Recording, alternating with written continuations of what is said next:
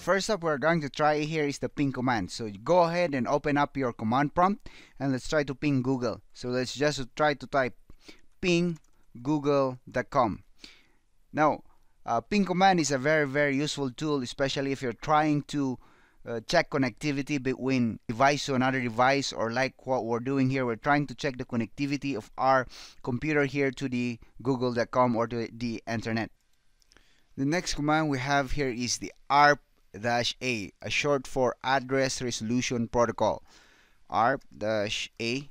Now this ARP-A is actually going to show us a list of IP address that is mapped to a physical address in this interface.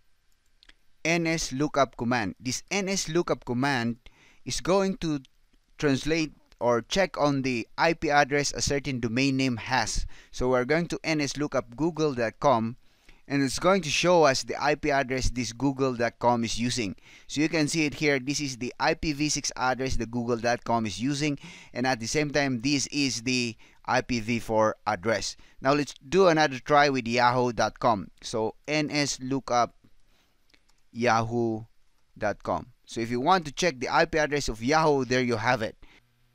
The tracert command. Using tracert command, we're going to try to trace our route going to Google. So you can see it here, trace route or tracert google.com. Now we basically use trace route command if we're trying to check where our packet stopped, or we are trying to check where our packet went. Route print command. So just simply type route print.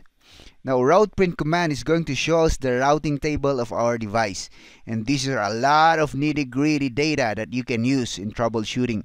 ipconfig/all. This ipconfig/all is going to show us the available network adapters in our computer.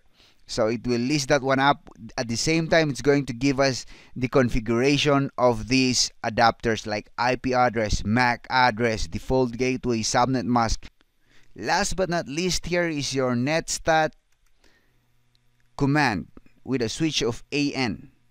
Okay, this netstat command is going to list a detailed information on the communication of your computer to other network devices. So you can see it here. It says local address, foreign address, and state.